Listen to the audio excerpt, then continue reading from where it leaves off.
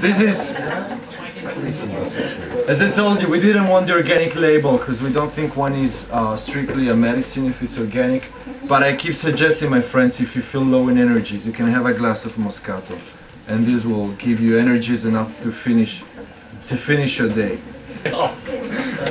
Moscato is what we call an aromatic variety. It means the wine tastes exactly as the fruit tastes, which is unusual because if you have the experience to try Dolcetto or Nebbiolo or Barbera, the taste of the fruit is completely different from what you will find into the wine.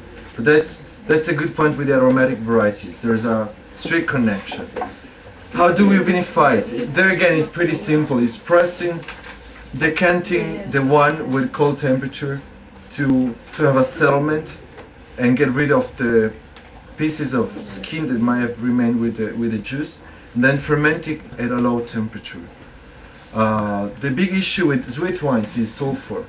The sugar would connect to the sulfite, so the sulfite remains into the wine but can't protect it, and that's why you have to add more. But we know that a lot of sulfite can sometimes give problems with your digestion or your headache, and we want people to go and sleep well every night. So what the focus in the past two vintages, this is the one I've been taking care most in the past 2 years, has been to lower down the content of the sulfite. How could we do it? Do you know the dry ice, which is used for special effect, like on concerts, that kind of fake fog coming out of some strange machinery? Well, that's made with dry ice. Of course, we're not using the same as a Rolling Stone concert, but it's much purer. It's made for medical use.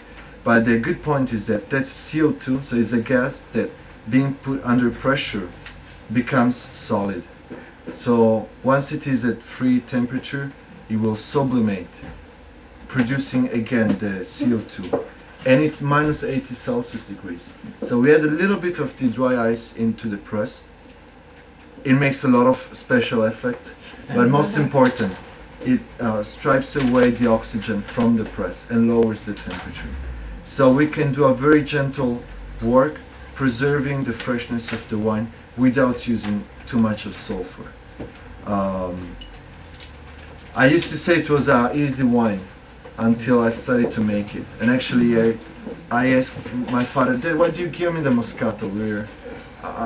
I was willing to produce Dolcetto or Nebbiolo or Barolo, but he told me, you'll discover on your own. And what I discovered was producing white wine, especially in a winery like ours that has primarily reds, is much harder because you're like in a war, protecting your tank and your pipes and your pumping system from the other guys jumping around the cellar with the red wine.